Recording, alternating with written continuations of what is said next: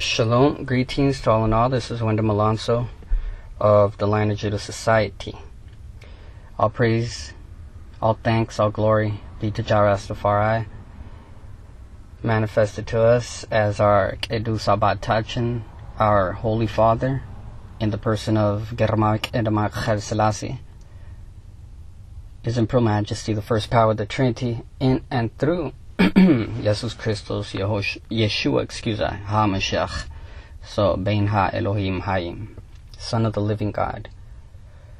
Alright, so we don't get this opportunity very often because the necessity to minister in Spanish and stuff like that. So it's an honor, it's a privilege to get a chance to do this. We'd actually like to do it more often, but what is got to be has got to be. So, alright, so we uploaded this chart to RasTafariGroundation.com.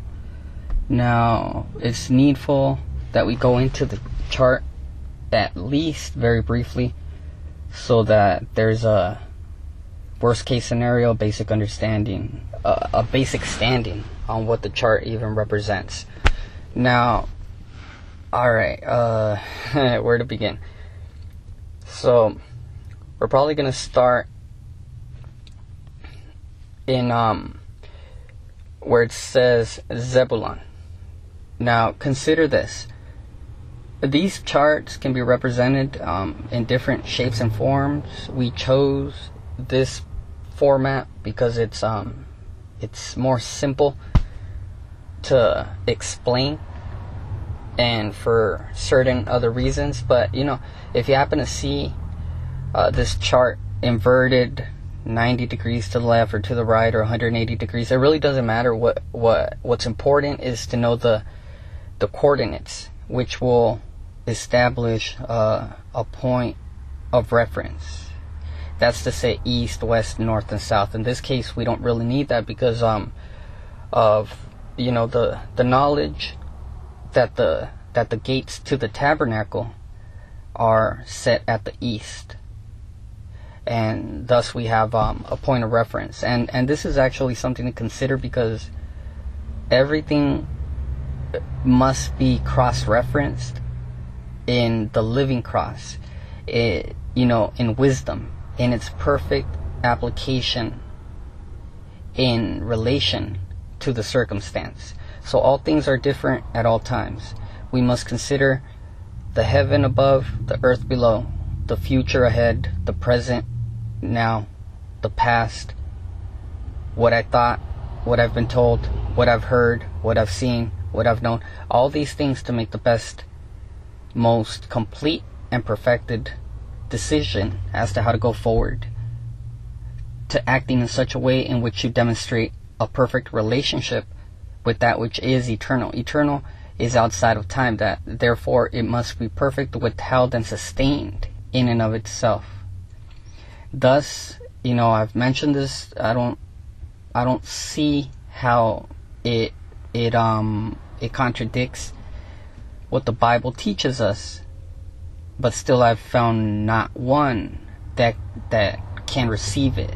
Wisdom, I wouldn't say it's this or it's that. Maybe it's applied or it's used in a feminine connotation or in a feminine context. For example, oh, she's a beauty, and I'm talking about a car. It doesn't really make the car this or that. It's only the way in which ones have chose to describe that which you are referring to. So wisdom, I would say personally, it is a relationship, because it was there in the beginning. If in the beginning all is always, it is eternal, outside of time. That means it is self-sustaining, self-sufficient, complete and perfect within itself.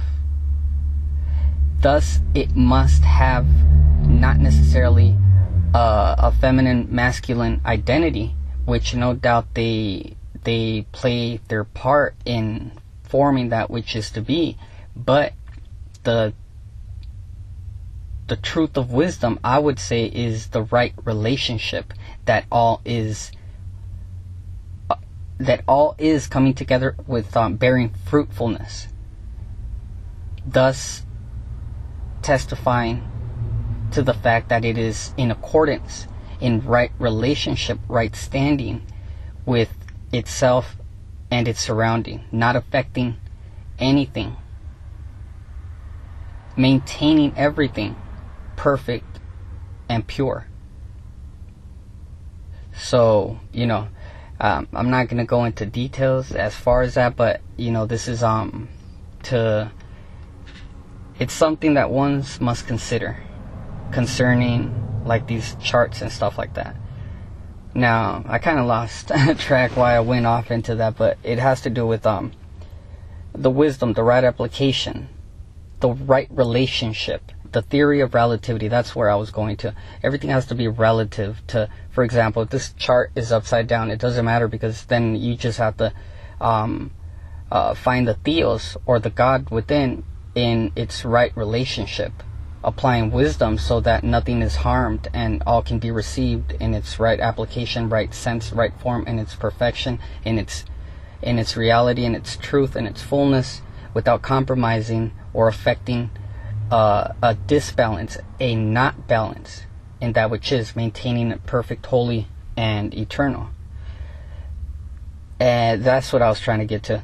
So back to the chart, or forward to the chart. So we have the gates that lead to the tabernacle. Thus we have a reference point, and we can relate rightly to what this is and give us direction as to how to go about proceeding.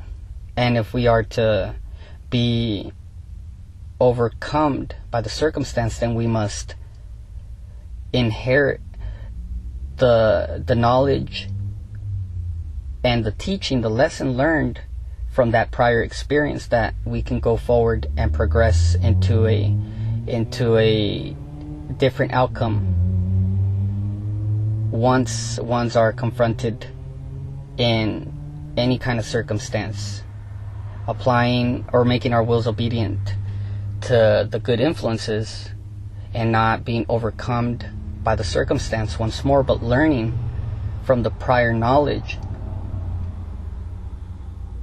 that we may be destined to election overcoming, that we may mature into inheritance or adoption.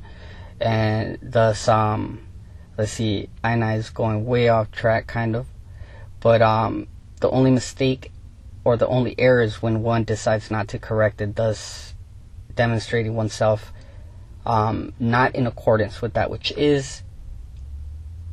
It's to say, not possessing, not being crowned in wisdom to how to go about overcoming the circumstance and moving ahead in such a way. Now, all this kind of has to do with the chart somehow. So, Aina is going to go forward.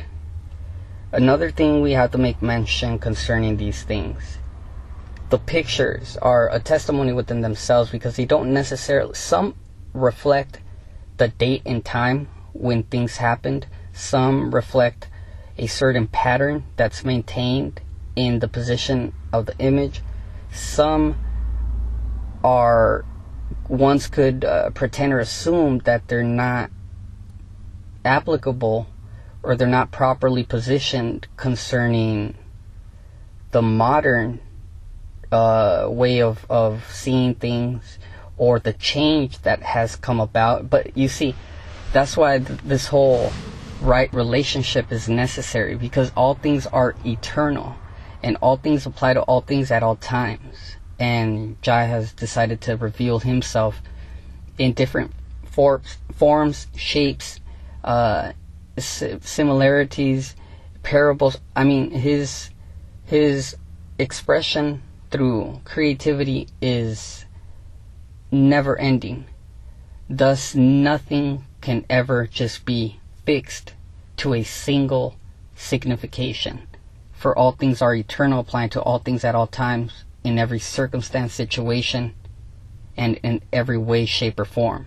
All things created by one being reflected as a fingerprint of all that which is. Now, if we can't receive it, it's because we have not obtained the knowledge to see any kind of logos or study of in that which we are looking at. But for sure, created by one. One is of all things expressed and manifested the fingerprint of his sovereignty over all things. What we're trying to say, basically, is that this is a heavenly chart. But all of this is eternal. And the heavens and the earth shall pass away, but his word shall not pass away. So these things can be moved around in an endless ways, and it doesn't compromise its truth, but it testifies to the fact that times change, things happen, and so we must always adapt to the right relationship in context of the circumstance, position, the time, the date. And we could expound on this, but it is, at this point, it's not really our goal in mind.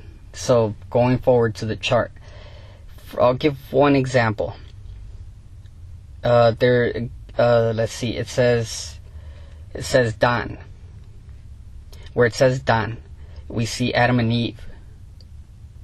It's supposed to more precisely represent the serpent.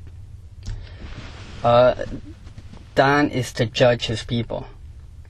He's supposed to be that serpent along the way that bites the heel of the horse, creating the rider of the horse to fall backward. This is autumn. This is fall.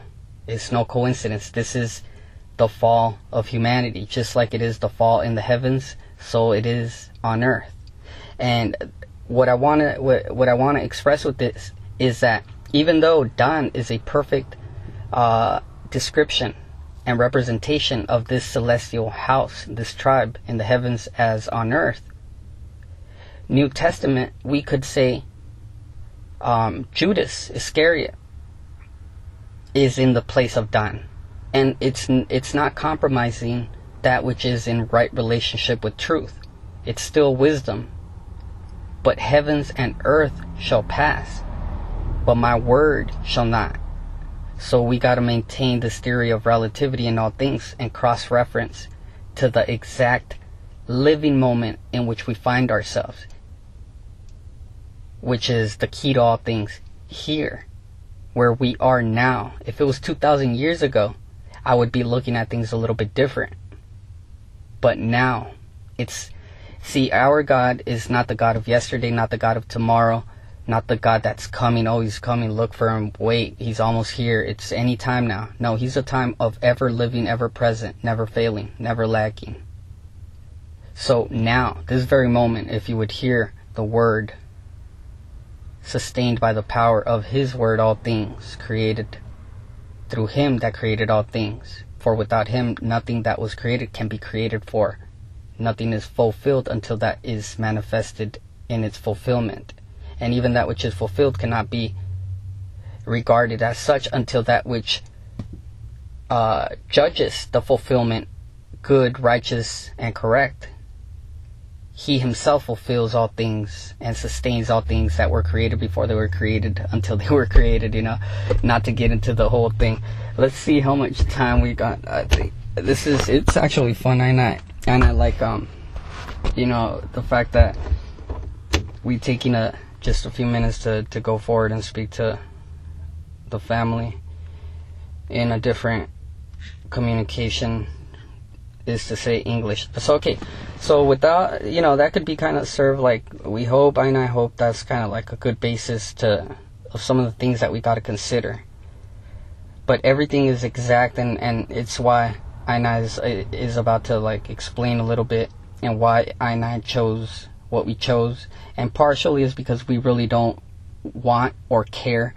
Excuse I not want, but I don't care for taking endless time and doing something which is simple, and it really makes no difference because it could be interpreted in any way. The key is to maintain wisdom in its right relationship, that all things apply, and not compromise the fullness and purity and wholeness of that which is. Jesus Christus was found able because he was the only one that could penetrate the female without damaging her.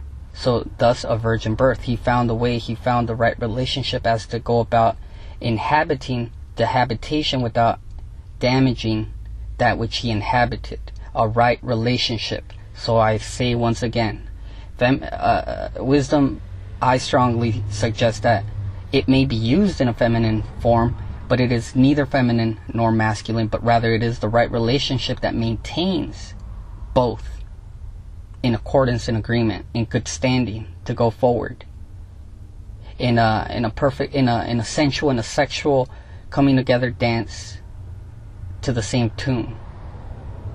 In this art show, this music display, this dance, this theater of duality in perfect unity. All things in not one thing, and one thing in all things. Nothing, but at the same time, all things coming together. So, going forward, we're going to start where it says Zebulun. Actually, where it says, might as well start with Judah. So Judah, okay, this begins the tribes of the east. This begins the east. These are, the tribes camping outside of the tabernacle. And Judah, I'm not going to go into months and dates. It really don't matter. But, and even at one point in time, you could see the constellation of what they call Leo falsely, and probably still today. But like I said, it's relative to your position. But at one point in time, Judah was triumphant in this angle of the skies, of the heavens, and I think it still is.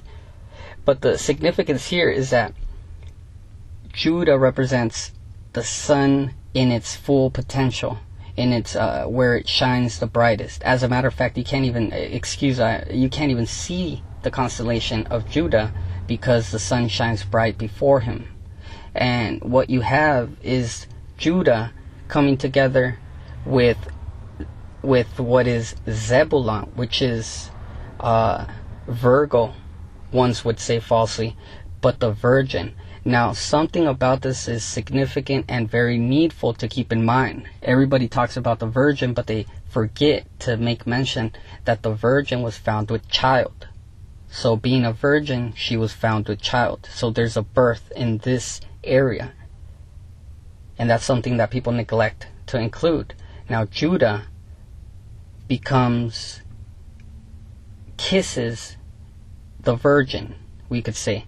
But there's something curious that we want to make mention, and it has to do with the fact that we did a circle around the gates, which it looks like angels sustaining like the Aksum obelisk, which can, in all sincerity, be a penis circumcised, or it could be the sun at its horizon, and and it's the altar of the burnt the altar of fire and stuff like that. I haven't, I'm not trying to go into like exact scripture and stuff like that. It's all symbolical. We know these things. Excuse I for not being prepared to quote these things, word by word, but still.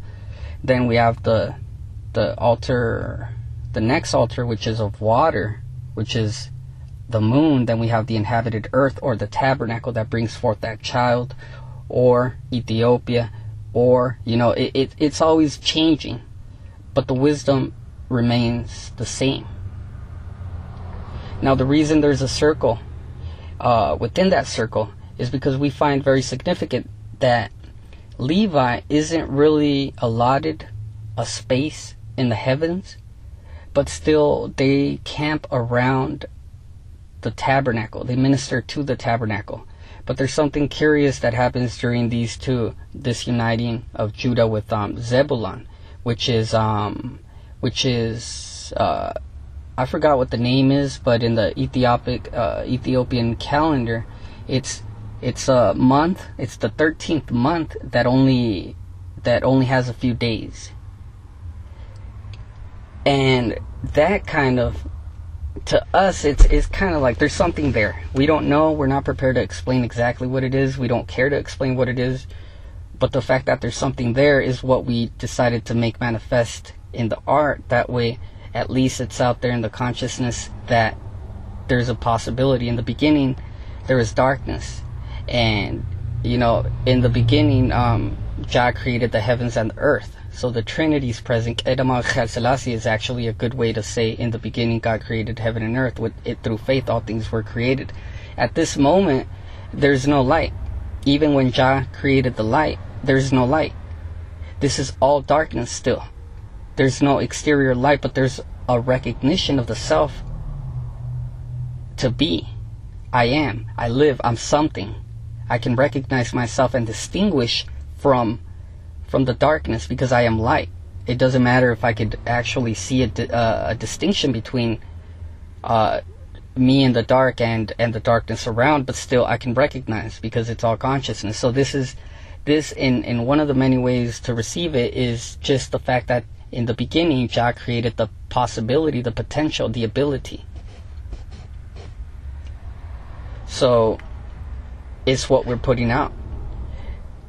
The fact that there's something there, and we open the door to the possibility, because that in fact is exactly what we see it to be, a door. Because before Judah goes into Zebulun, Levi, something has to happen. There is that small space and time that we find in these times of the year. You see, we have Levi, that small space. It's not to say that they have a space in the outer sphere in the heavens, but in the inner. But there has to be a small opening. For example, Noah's Ark, a window that ones could come in through, a door, a narrow door, a portal, a space and time in which the energies are right for ones to come into a certain whatever it is that ones are prepared to fulfill at that time. It's all process. So we're all being fulfilled in different times, in different ways, to different levels. But still the wisdom is maintained in its purity, in its wholeness. So we have the ark going into the womb, maybe the impregnation, going into the gates, going into not necessarily the tabernacle on earth, but maybe not even the one in heaven, but the one caught up in the airs, in the heart, or in the heavenly Zion, but not in the heavens, in the skies. Still not on earth, but we dwell on earth. So the wisdom is upheld and sustained through the power of the word in I and I. So we see the ark coming in. How can that ark come in unless it was open to a possibility of obtaining it? The only time that you could go into the Holy of Holies is once a year, in a certain particular time throughout the year. And it may not align exactly with what is represented in the chart, because, you know, from a Jewish perspective, the Day of Atonement at 1 minute is further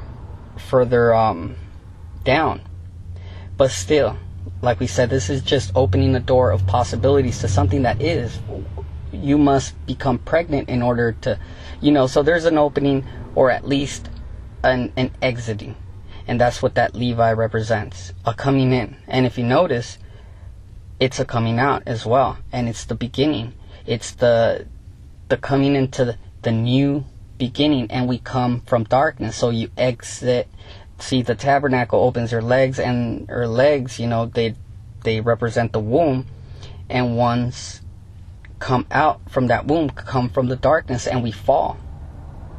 But first, a seed must be impregnated. So the sun impregnates maybe the darkness, or the moon even. And this is just speculating. This is just like just guessing. But it's only expressing ideas that we can utilize them to open other possibilities to get it right and exact. And so the sun impregnates the moon with light, and thus she bears fruit. In that sense, yes, it is right and correct. It doesn't have to mean what the world wants us to only pretend that it could only mean. And so the semen, whatever the electrical charge, goes into the magnetism, which is the female earthly sense, and it impregnates it. And now, if it's maintained in the right relationship, then it is upheld in wisdom, thus it bears fruit. And now this whole impregnating, it doesn't have to be through sexual relations, but in the spirit. See, this whole thing about people not wanting to receive that the virgin birth is a very natural possibility, and it's not as complicated as people want to pretend it to be. I would say this: what came first? You know how they say the chicken or the egg? Well, man or the seed or man or woman or man. It don't matter. It's the fruitfulness that the right relationship bears. So this whole virgin birth is very simple to receive, because at one point in time, that is the initiation of all which is, and it can't be any other way. So it's nothing out of this world. It's very much tewahido, or in perfect union, fused to all that is this world.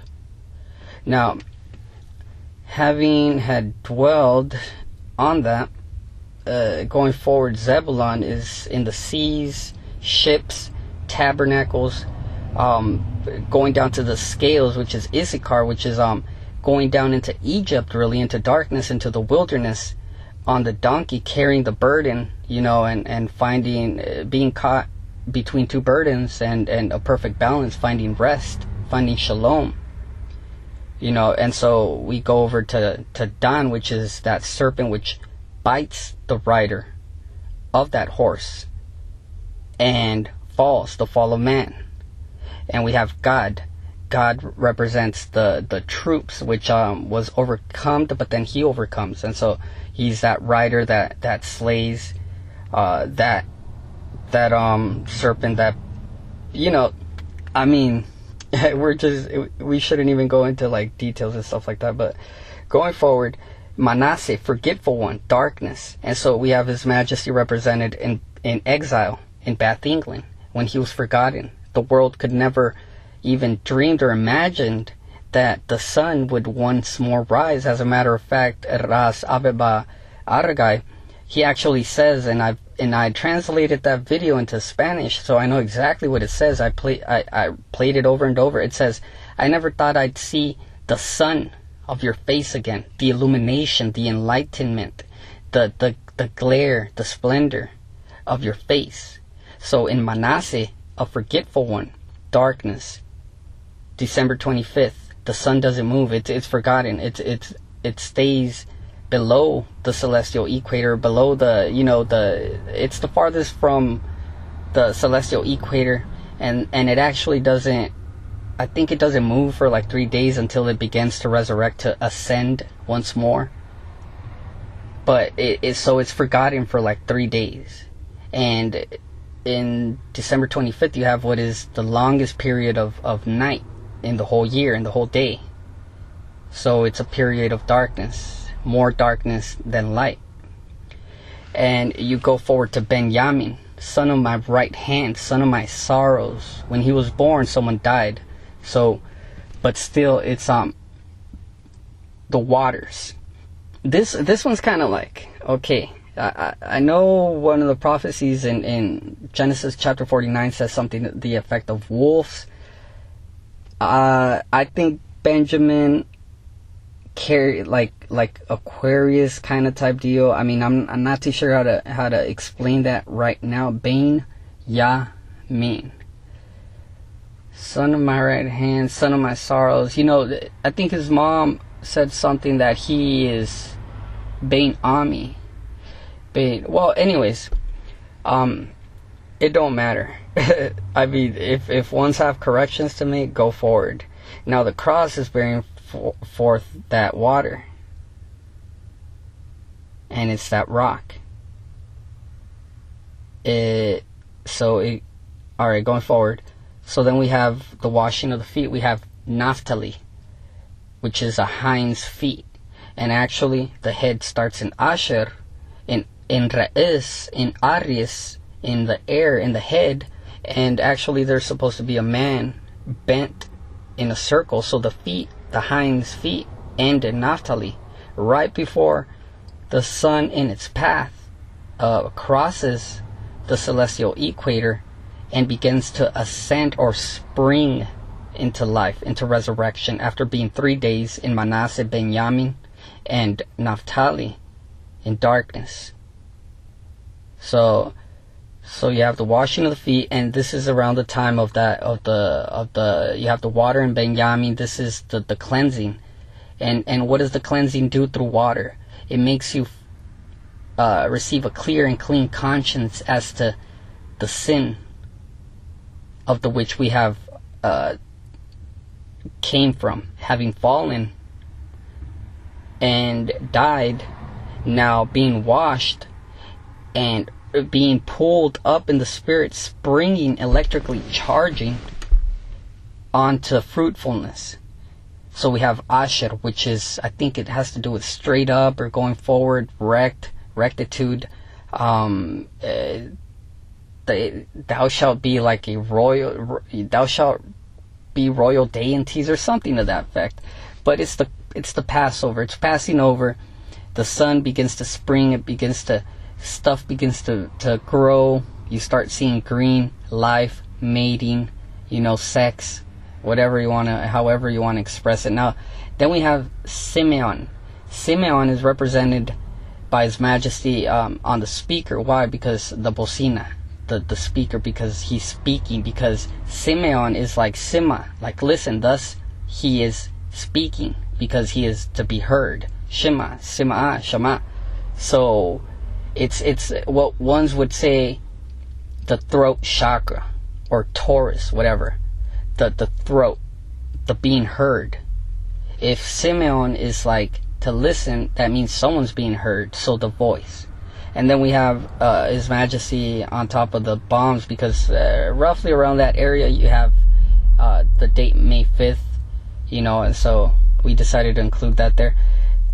Going forward, you have Joseph and Ephraim, doubly fruitful. Jah has added.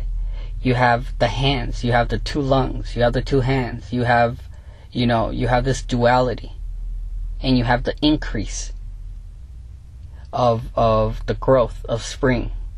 Now you go forward, the sun ascends up into trying to take the bed of Judah, or trying to take the bed of Jacob, or Israel, which is Reuben. And Reuben is his first, his highest, his firstborn, unstable as water, something to that effect. But anyways, even though it is higher up, we would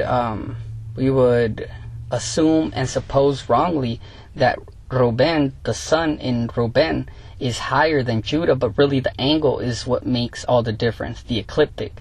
And so thus you cannot take the bed from the King of Kings, for he is to reign over all of this. The scepter shall not depart from between his legs, and stuff like that. So the rod, the penis even, so it goes back to the impregnation and stuff like that. I mean, it is what it is.